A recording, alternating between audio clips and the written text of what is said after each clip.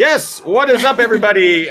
Pretty much immediately going live. I apologize about that, but we have a major computer thing that went down this last week. So I don't have a laptop. Kim's laptop is about 20 years old.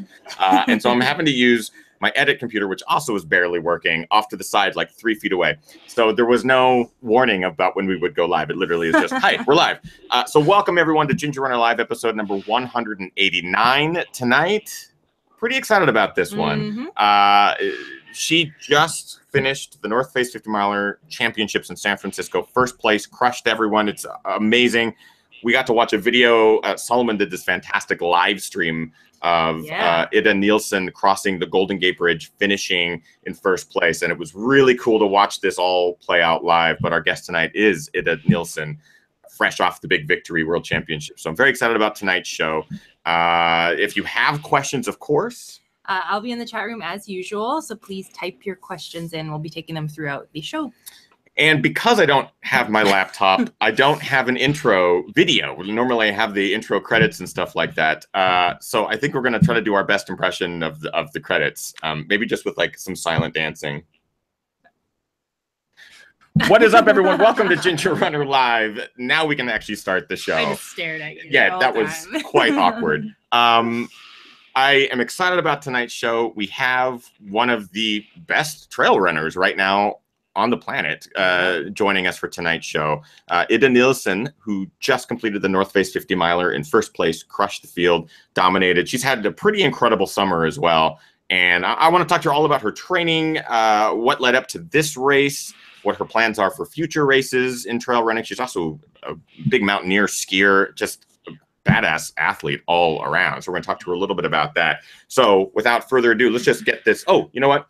Before we even intro our guest, there's some people that we have to thank, of course. Yes. It is the week of Thanksgiving. So thank you, first and foremost, for taking the time out of your busy evenings. Tuesday, it's not Monday, but Tuesday, for joining it, for taking the time to join us on tonight's show. It's great to have you. And if you are watching live, of course, ask your questions of Ida and Kim or myself tonight in the chat room. But also some individuals who help make Ginger Runner Live happen week after week, supporting on Patreon at the top tier level. Brian Sands ran his first marathon on October 8th, has now already signed up for his first ultra. We're going to be following along with that journey.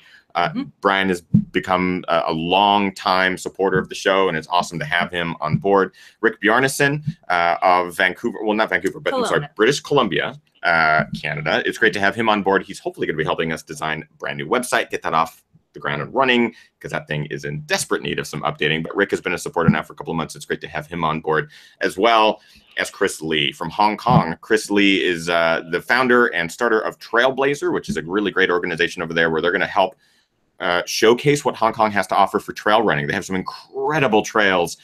They just did a 100-kilometer race last week, Chris and his whole team. It was awesome to follow along from afar. He just gave me a tour of their offices via video Skype. They have new offices over there that are going to be incredible. People will be able to go visit, learn all about the Hong Kong trail scene, and we'll be partnering up with them with some pretty cool things in the coming weeks and months. So thank you, Chris Lee. Okay, great. So welcome, everyone, to episode number 189. I say we intro this guest because she doesn't have much time with us. We try to get to as many questions here while we have Ida Nilsson. So without any further ado, Ida Nilsson. Yes. How are you? I'm good, thank you. I terribly mispronounced Ida's name before. I'm probably doing it now. I apologize just in advance. I'm sure she's sitting here going, "Oh my God, that's not how my name is pronounced." No, but it's really good now. It's close enough. I'm getting better. I'm practicing. So the first question right off the bat, like our live viewers are going to wonder, because right now it's pitch black where we are on the West Coast, which is where you just were. So where are you? Did you travel between the race and wherever you are now?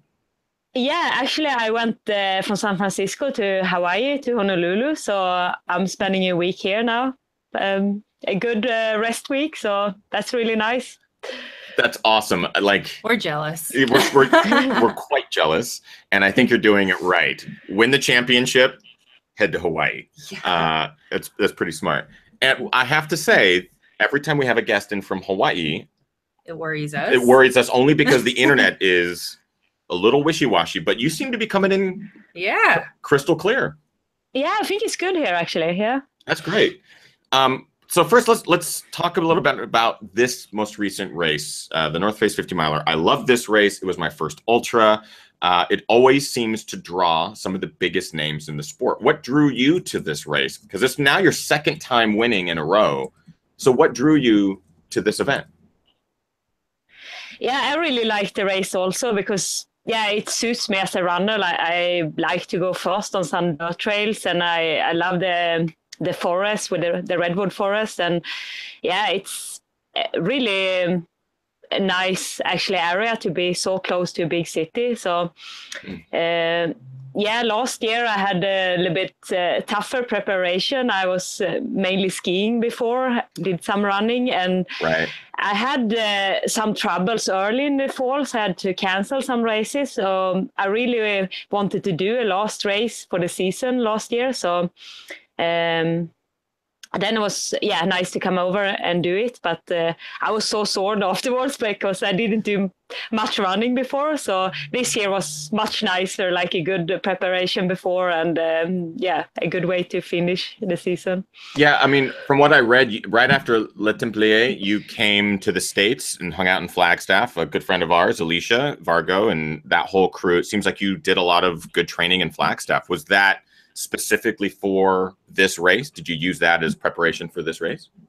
Yeah, it was really good actually, because it's a lot of fast, dry trails, and that type of running you need for the North Face 50. And now in Norway it's really hard training. It's starting to snow, and it's not that kind of trails you need to run on for this race. So that was really good. And I mean, I have to also commend you in that period while you're in Flagstaff. I know that you went under the previous rim-to-rim record in the Grand Canyon with a whole group of people, including Alicia. What was that like? Did you set out to do that, or was that just a happy accident because everyone was moving well? What was the plan that day? No, the plan was to take the record, but we were the three of us, so we just had a good pace, and I pushed the pace, and then in the end Alicia was the strongest one. So it was really cool to do together, and also super nice to see the North Rim. I've never been there before, and actually before I came I never been running in Grand Canyon. Like I went to school at NIU, but at that time it wasn't really the type of training I was doing. So so it was super cool to be running in the canyon, and I enjoyed it a lot, so it was good. Yeah, and was that chosen specifically for the North Face preparation? No, it wasn't. It was just like, it's good to obvious to get a good long training in, but I didn't really need that between Templiers and North Face. It was more to have when I was actually there to take the chance to do it. So got it. We're going to talk a little bit more about what Ida did for training and stuff like that this whole year, and her racing resume. But again, we are live. So Kim, what do you got? Yeah, this question from Kim Wrinkle in the chat room. What did you do for training and recovery between rim to rim and the North Face? So just dovetailing on that. Use the word between the rim to rim and North Face. What did you taper? Did you do any sort of recovery after the rim to rim, or what did you do? After rim to rim, I didn't do too much more training because the first week after Templiers, I had a quite easy week, like traveling to Flagstaff. And then I did a good training week, and a good 10 days, I would say, who kind of finished with the rim to rim. And I felt that was the last a little bit harder. And then I started to go down in training. I was still running, and I don't know what exactly I did. I think I did the peaks one day, and I did some a short tempo run, and I just kept doing runs, I guess. Nothing specific. I like, what I'm really fascinated by is you have a huge multi-sport background. So you skiing and mountaineering and the combo of the two. Do you have a preference one way or the other? I mean, I know that you went to NAU and you also did cross country and you know all these other running events. So was there something, or is there a sport that draws you more than the other, or does it change, and is it kind of organic as the season plays out? Yeah, I mean, I'm totally, I mean, a runner from the beginning. That's where I come from. Like, yeah, like you said, I did track and cross country and some shorter road races. And so I'm still like, I think, a runner in my heart, and the ski mountaineering and yeah, mountain and sky running is really new to me still. And I'm kind of like, yeah, my soul like moving into that more and more. And yeah, also the ski mountaineering first, I was like, oh, I moved up north in Sweden and there is snow, and it's something that is really nice to do in the winter, and you can climb mountains then and go skiing. So, I mean, I didn't ski as a kid, and I was really bad. I'm still quite bad in the downhills. So it's... But it's a sport I who's growing. I like it more and more, and now it feels like my second sport in the winter. And we have a good group, like a good group of girls and women in Sweden who's doing this sport. So yeah, I like it a lot. I think this, I don't know if it's a trend or if it's been going on for as long as I've been in the sport, but I maybe you can speak a little bit to this. Those who have taken on some sort of winter sport or ski mountaineering as an off-season activity, everyone that I've talked to has reported that their running season tends to be better because they're not running through the winter and they're not constantly barraging their body with the running sort of exercise. As someone who has done collegiate cross-country track and field, has won multiple medals in that field, do you notice now as you do use the seasons to do different types of activity, does that help one or the other, or do you do it only so you can take a break from one and give yourself a chance to do the other? Do you have any thoughts on the balance of these two sports? No, I think it really, I mean, especially like when you do more races in the mountains, it's really, I mean, supplementing and helping that. Yeah, but especially I can feel I'm super strong in the uphills in the beginning of the running season because of, yeah, you get really high VO2 max from the ski mountaineering and climbing. And then in the end of the summer, maybe I'm a little bit better on the flat, like the running goes better, but actually the climbing goes worse. So I think that's the dynamic. And yes, the flat running feels terrible in the beginning of the spring and the summer. So that's kind of how it plays out, I think, in the racing. And yeah. Let's get to one more live question here. Kim, what you got? Yeah, question from Morgan. Just wondering if you cross-train with your skimo. Like that I call it cross-training, or if I do something else in the... Yeah, I'm thinking the question in addition to skimo. Yeah. Yeah, then I would say running maybe is a cross training. I still run through the winter. I like to run a little bit, like maybe 3 times a week, and just go for small runs on the road. And yeah, so I don't totally stop running. I still like to do some running in the winter. And how does travel play into your schedule? Because both of these sports, if you're racing in the US and Europe and across the globe, do you have to take into account large amounts of travel and like recovering from that? Or do you try to stay local in your events and maybe pick 1 or 2 international events? No, I mean, this year I've been traveling a lot and done a lot of different races and like all over. Like, I mean, it started in China and I did a sky race there, and I was also traveling a little bit there and so some training camps. So this year I actually been around a lot, different places. Yeah. And did that take extra recovery, or was that exhausting? The reason I'm asking is because I just finished a lot of travel and I'm finding it difficult to recover because travel just takes a lot out of you regardless. But you add in racing and the additional exercise that's involved in that sort of schedule. Do you have to take time off from all the travel?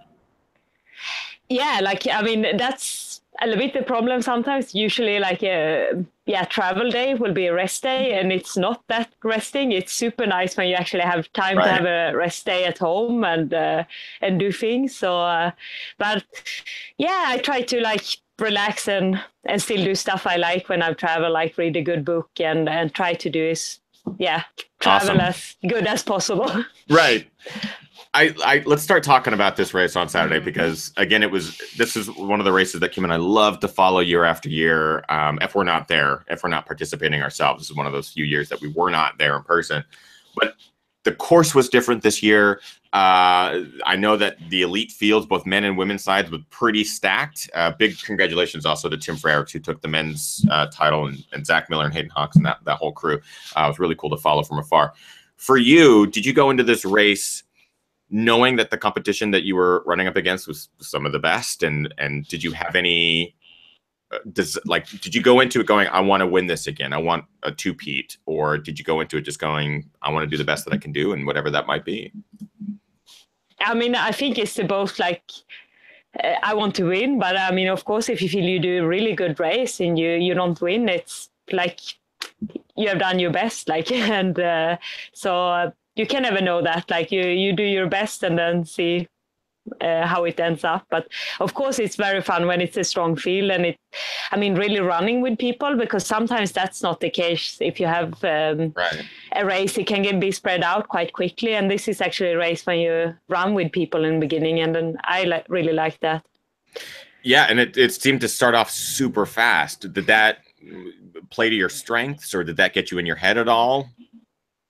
No, I think, yeah, I mean, it's fun to run fast on those dirt roads in the beginning in the dark. Yeah. So I don't mind too much that Renee took it off, and I didn't want to let her go either, because I didn't know if she was going to make it the whole way, and then it's stupid to have a big gap. So I kind of wanted to be up there, and yeah. So, and I know I can kind of handle if it was fast, but it still felt comfortable. So it was like that exactly right pace for, keep up the whole way. And you know this course well. I mean, you won on the course last year, so you know it decently enough. With the course change, though, did that play any role into your strategy? Did you know that you could save a little bit for those, which is, I mean, it's crazy to say, save a little bit for the last 5 miles of a 50-miler, but knowing that it was a bridge crossing and down into Chrissy Field and that whole long stretch of flat, did you save strength for that, or did that play into your strategy at all? No, I think, the race felt pretty much the same. Like, it's not that big of a course change, because pretty much it's the same beginning. You do some dirt roads, and then you, do the forest. And now it was the back and forth that is quite, flat how it was last year. And now you had that a little bit more in the end. And I think you have a little bit flat in the end on the old course also. So it wasn't that much difference, I think. It was, This is one of those things that Kim and I, we've talked about this, and we talked about it while we were watching the live stream of you crossing the bridge that Solomon was broadcasting. Our big worry was that the bridge would be packed with tourists, which is very normal, and that you would have to be dodging tourists left and right. The video made it seem like I was getting mad watching you. I felt so bad for you, having to every once in a while dodge people, and people weren't really paying attention, and getting that left turn off the end of the bridge and down into Chrissy was crucial. Am I crazy for being mad, or were you mad, or was it easy for you, or what was it like actually in person running through the crowds? Actually, I expected it way worse. I didn't think it was bad at all. Like, it was quite easy to go through people, and you're coming in a way higher pace, and you can kind of navigate. And no, I thought it was going to be more packed, actually. So I expected it to be bad. So I think it was surprisingly good.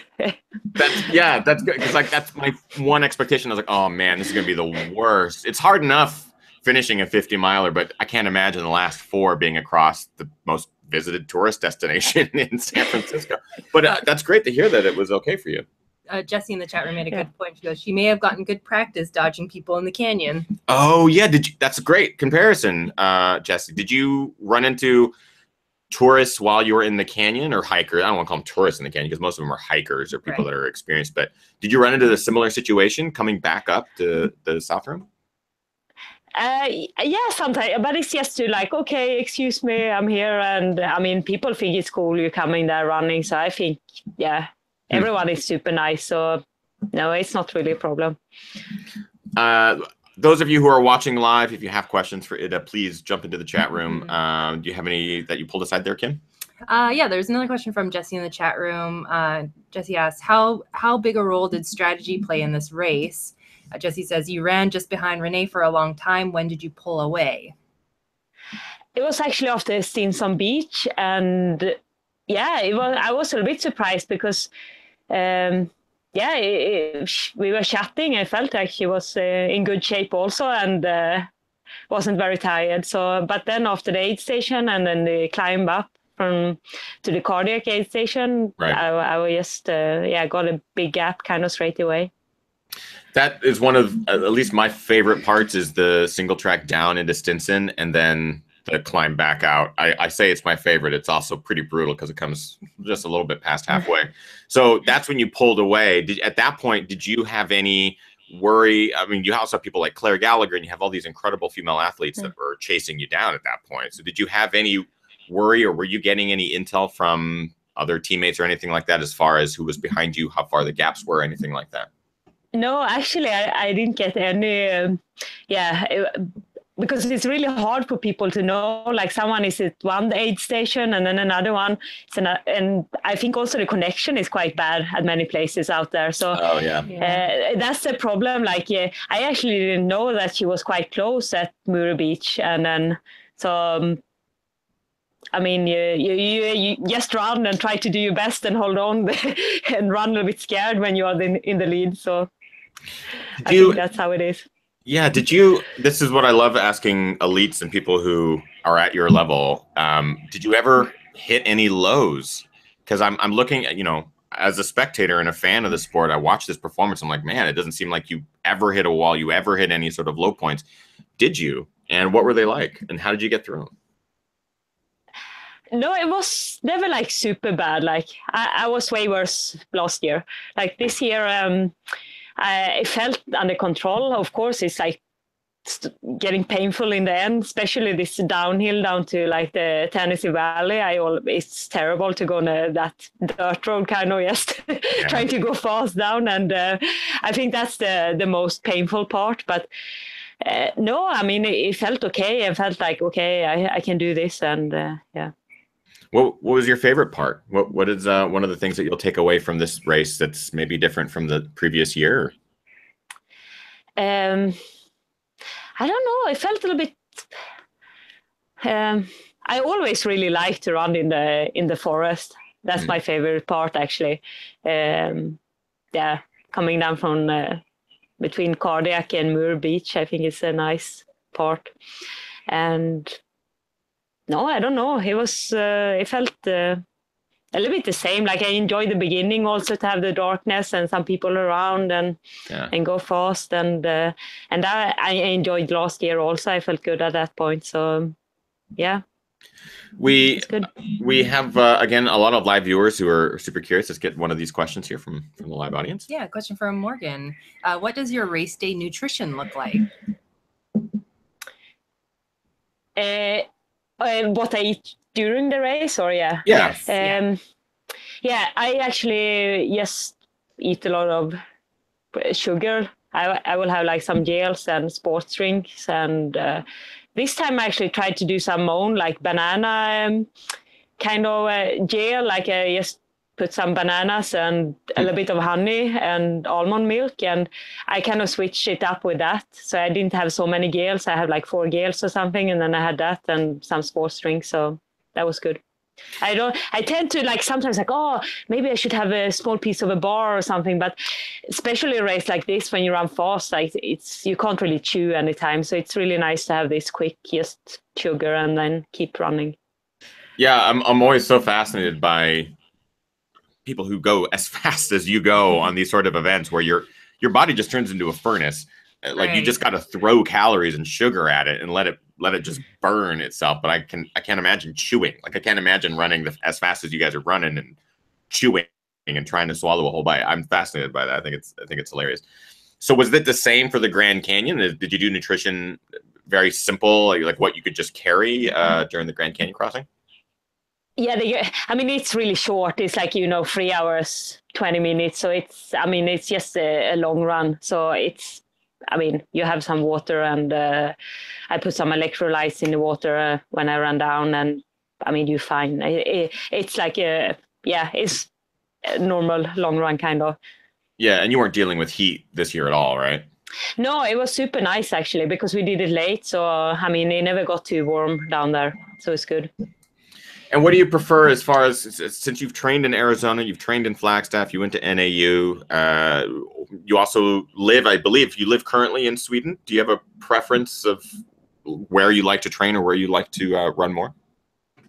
Yeah, actually, I live in Norway now, so Norway, it's yeah, it's really different. Like, yeah, I really like both places. Like, Norway is so cool because it's all this stuff I never did before, like more scrambling and like steep mountains and more technical and things I want to learn and be better at. But then Flagstaff is, I said, like, even though it's so many years since I lived there, when I came back, like in one day, I feel like, oh, this is a great place again. So I like both places very much, and you can do a little bit different training, and you get good in both ways also. Like, so.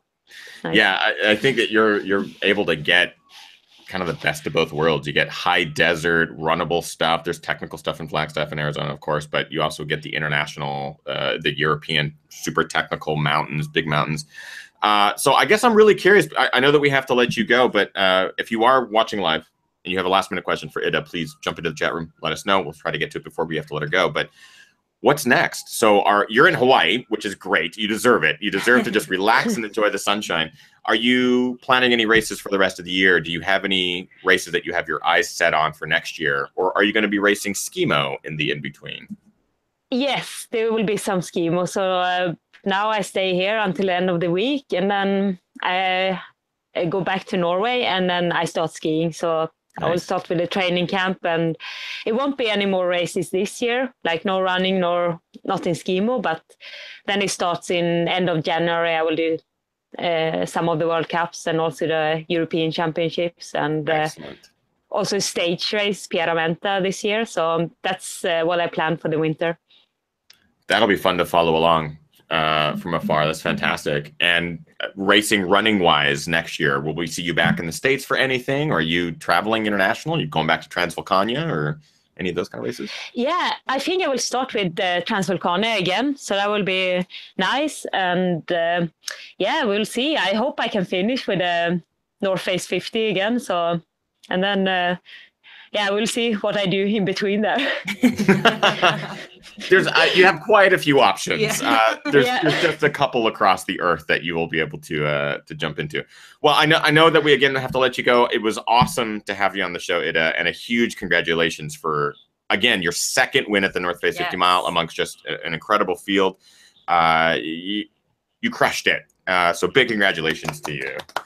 Thank you very much. Thanks for having me. Yeah, before we let you go, we do have a tradition with first-time guests on the show. We get a lot of flack when we don't do it. So if you have like 10 seconds, it's called the Quickie Question Quiz. Yeah. I rapid-fire questions at you. They're very easy. Just come up with the first answer that comes to your mind. Give me a thumbs up when you're ready to go, and we'll start. Yeah, I'm ready. Okay. What was your very first race? A race in Kalmar, my hometown. I was 5 years old. Stens... Ungdomsterrängen. Favorite place to run? No, too hard. Full pass. I can't say. Yeah. Trail running or skimo? Trail running. Bucket list race?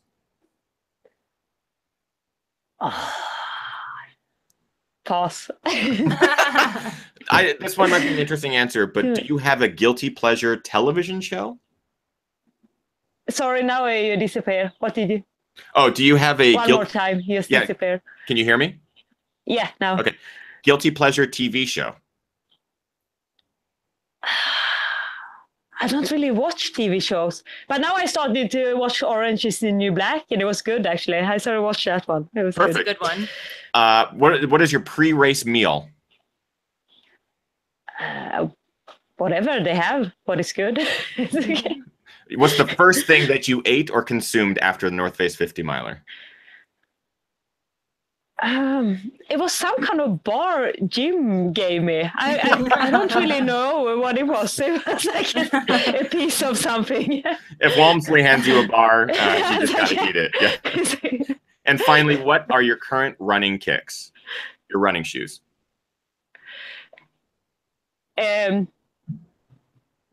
Okay, now it's Did you again lose a me? bit disappearing. Yeah, Sorry, my current running shoes. Yes. Yeah, it's a pair of Sens. Like I like a prototype of Sens. I really like. Nice. That's it. You win. Yay. You succeeded.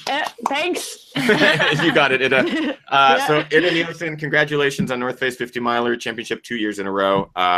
Thank you for joining us. Enjoy your Hawaiian vacation. You earned it. So go enjoy. We really appreciate you you stopping by. Yeah. Okay. Thank you very much. You got it. Thanks. Yeah. So we'll Bye-bye. let Ida just go ahead and hang up, Ida, whenever you want, and we'll continue the show before we wrap up and go into the post show here. It was awesome to have her on. She's badass. She's such a good runner. Yeah, it is still on. But just go ahead and hang up. Okay, now I'm here. You can go ahead and just click the hang up. I think she can hear me. I'm not sure. Ida, just hang up your phone. Can you disconnect? Yeah, I can. I don't want to boot her off too bad, but I'll eject her. Sorry, Ida. Okay, I had to eject Ida. I just hate for her to I don't want to keep her on the phone. I know that she's been. She was like, "I'm so worried. I have to go at 6:40." I was like, "We'll make sure that happens," and we actually helped. Oh, perfect timing. Perfect timing. Perfect timing. So it was awesome to have her on. She is one of those international athletes. Like, I try hard to get international athletes on the show. It's difficult because time zones play a huge role. Yeah. I try to keep to a strict schedule. Obviously, this week was a little bit bonkers, but I do try to stick to some. Oh yeah, good point. I try to stick to a schedule. Mondays at 6 p.m. Pacific Standard Time, but it's really difficult to get international runners on. So Ida was one of the first ones. I was like, I wonder if we can get her. And she just yesterday she was traveling, and yeah, so we managed to make it happen. And I can't thank her enough for the time. Just being able to interview her for 35, 40 minutes was great. Go ahead. Oh, I was gonna say she has an impressive resume too. Yeah, she's only been ultra running for a few years now, but it's just all first place. Basically, Ultra Vasan 90K, Transvolcania Run the Rut, North Face 50, Transvolcania again, Ultra Vasan. Ultra Vasan, I think it's in Sweden, but I'm probably pronouncing that wrong as well. I wanted to take the last few minutes of the show before we move into the post show. It'll be Kim and I doing the post show with you Patreon supporters, but I wanted to take a couple minutes here towards the end of the show because it is Thanksgiving week. It is a great opportunity for us to thank people and to thank you, the viewers. It's been 189 episodes that we've been doing this. We're almost at 200. We're nearly at 4 years of doing Ginger Runner Live, which is pretty crazy to think about. And it's been a joy. And I'm making it sound like, oh, this is the last episode. This is the last episode. No. But it's something that wouldn't be able to happen week after week only because, we're basically able to do this full time because of viewers, because of people just watching the videos and have been watching it since I started in 2011, but also people who support on Patreon. Whether you are a long-term Patreon supporter, maybe you jumped in for a month and maybe you jumped out, doesn't matter. So I wanted to take the time to thank you for tuning in Mondays. We have a great community here that jumps in every Monday, some cases Tuesday, or some cases, what was the last one we did that was was that a Wednesday? Yeah, it was something. It was recent. But it was a weird day of the week. I felt schedule, totally, it was because of tour, but and Halloween. And Halloween. So just those of you who come back week after week, even if you don't jump into there's a lot of people that have written me emails saying, I don't jump into the chat room because they don't have a YouTube account or they don't have a Facebook account or something like that. And they just enjoy watching it, or maybe they enjoy catching up the next day or, the next week. To those of you, thank you. Just watching and viewing is support. And so every little amount of support plays a huge role in us continuing to want to make this happen, I guess is a good way of putting it as well. Those who support on Patreon, of course, that is what is behind the scenes that helps make this happen, while we're able to sit and edit videos for 4 months at a time and compose music. There's a new album coming. There's new art coming. There's new gear coming. There's all these things that would not be possible without the support of people who just maybe come and watch or support on Patreon or anything like that. So I would like to take this opportunity to thank you for the continued support. It's been awesome. And of course, because tour was very recent, and Gary posted today, and it's a perfect time to do that. I don't know if I really got a chance to thank everyone who came to support on tour, who came to watch the movie Where Dreams Go to Die. For those who may be watching, are like, what are you talking about? We have a new movie coming called Where Dreams Go to Die. It features Gary Robinson's 2 attempts at the Barkley Marathons in 2016 and 17. It was a multi-year process, filming and editing and documenting this thing. But a big thank you to everyone who came and supported of our 15 stops. We got to over 6,500 people got to view the movie, close to 7,000 people, which is pretty amazing. There will be an opportunity for everyone across the globe to watch this thing. I promise. Gary and I are, well, we're recouping from the month-long tour, lack of sleep. But this coming probably after Thanksgiving, but next week, what we're planning on doing is hopefully getting our heads together and figuring out what's the next step. There will be probably some sort of cool online viewing opportunity where Gary and I will do Q&As, just like what we did on tour, Right. Be like an interactive experience. We hope to do that soon. So those of you who live in Europe or live in Australia or Hong Kong or Southeast Asia, we've had a lot of people reach out like, how can I watch this movie? That will be how you can watch it. At least before it becomes available to the public eventually. I don't know when, but in 2018, most likely. So that'll be the opportunity for everyone to watch it. But I would just like to thank everyone who came. I would like to thank those who supported the movie, again, through Patreon. The movie would not have happened because I wouldn't have been able to take the time to invest in creating it, because that took a long time. And if I had a full-time job, it would have taken probably another 4 or 5 years to get it done. And of course, I want to thank Gary Robbins for being open and patient and an incredible friend who really did open up this experience to the public. And it was not an easy thing for him to do. I know that for a fact, but I would like to thank him. I would also like to thank our wonderful wives, mine, Kim. Your wives. Well, Gary and mine, our wives are like our support, our rock, and the only reason that we were really able to do it. So thank you, Kim. Thank you, Linda. But thank you, Kim, for being so patient and supportive as well in the tour. In my mind, I'm going, this tour is never going to work. This tour is never going to work. No one's going to want to come see the movie. And Kim's like, do it. Do it. It'll work. Do it. And it did. And it's because of that sort of positive thinking that it happened. And of course, finally, my best friend, Justin Sund, who's currently on his way to another state. I believe he's on a plane right now. Yeah, I think he's on an airplane. But big thank you to him. I hope he gets a chance to see this. But he is the guy that we brought on to basically organize the entire tour and made it happen. 15 stops over 24, 5 days, something like that. And he organized all of the venues, all of the behind the scenes stuff. So big shout out to Justin Sund for making that happen. He worked hard. He worked his ass off. Over 250 hours of work went into, because he built it all. He like organized. He's an incredible producer, so he had all of this laid out structure, and 250 hours just to organize the tour. If that puts into perspective how much work went into it, and the movie itself and everything, that's about it. I think because I don't keep track of my hours. I have no idea. All of them. It's just all of the hours. So I just wanted to take that time to thank people, and of course, again, I want to thank you just for being awesome.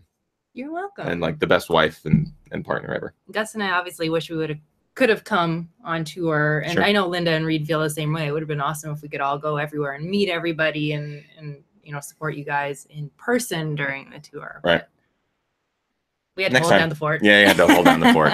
So I get really excited when I get to thank so many people, because it also proves that what we're doing is working. And I think this is just, I say it every year, but it feels like it's just the beginning of something big and great. And I get really excited about that. Every year, Ginger Runner's grown a little bit, a little bit. It hasn't blown up, which I'm actually like really happy about, because things are still controllable and like we're still able to produce good product, good movies, good music, good everything. And I'm really excited about that. And I am really excited about the next step. So that's going to kind of wrap up episode number 189 of Ginger Runner Live. It was great to have Ida Nilsson on. I'm excited that we finally got like a good international runner. We've had like Ryan Sands was on the show, and that was like a big get. So getting people like this is awesome. And a big shout out to Eric Sensman, who won the JFK 50 miler. Shout out to Tim Frericks, who won the male North Face 50 miler. Yeah, just like A lot happened. A lot happened this weekend. Going on this weekend. And finally, I posted on Facebook about this, both the Patreon group and the Ginger Runner Facebook page, but there were so many people that completed their first race of some distance, whether it was a first trail race, first half marathon, first 5K, first 50K, first 50 miler. There were a lot of you that finished your first blank this weekend, or the last 2 weekends. There's a lot of races that happened across the country and the globe. Huge congratulations to you. It is pretty awesome to see people accomplish what they thought was impossible. And that is what this community is about, and what's awesome about it, and what's so great about the support system here. So thank you for being a part of this community and supporting those who are also a part of it and their accomplishments. And that is what's pretty cool about this. Yep. Cool. So we're going to move into the post show. If you're wondering what the post show is, every week after our main show, we go do a quick post show with our Patreon supporters. The dollar level and above get access to it. So it's $1 a month, which isn't a lot. If you Normally we would have our guests joining us, but yes, tonight it unfortunately just could not hang for longer than 40 minutes. So you guys are stuck with us. You guys are stuck with us. But we're going to talk a little bit about Gingermas in the post show. So if you are a Patreon supporter, we'll see you guys in just a couple of seconds. If you are not, consider it. Patreon.com/thegingerrunner for as little as $1 a month. It supports everything. Doesn't matter what level you're at. It's just awesome to have you on board. So consider it. If you haven't, if you have, we'll see you guys in a few minutes. That's pretty much it. Am I forgetting anything else? I think that's all. All right. Well, happy Thanksgiving to those of you who live in North America. Canadian Thanksgiving occurred. So happy post-Canadian Thanksgiving, but happy Thanksgiving to everyone that lives in the United States, because this week is a big week for eating and pie, which both I'm quite excited about. Get out there, train hard, race harder, and part of the hardest. I know I am. There's no post credits. There's no thing because I hate that all my computers just like failed. I was like, it was Mercury in retrograde. Somebody also commented that we look like maybe we're losing our LA tans. I think it's because we couldn't change the color correction. Yeah, right. Sorry. The color correction it's giving us a false sense of pale. Actually, I don't think that. No, I don't think so. We might have lost our LA tans. Yeah, because I've definitely tanned. Never. All right. So here is our end of the show and our end credit song. Oh, I think Ingan already sang it in the chat room. Dun, dun, dun, dun, dun, dun, dun, dun, dun, dun, dun, dun. Ginger Runner. It's the sound that it makes. I know I am. I know I am. All right, guys. We'll see you guys. I hate having to look over at my computer over here. Never again. I hope my laptop gets fixed. I hope so too. I hope we don't have to take out another loan. Thank you, guys. We'll see you in the post show. Bye.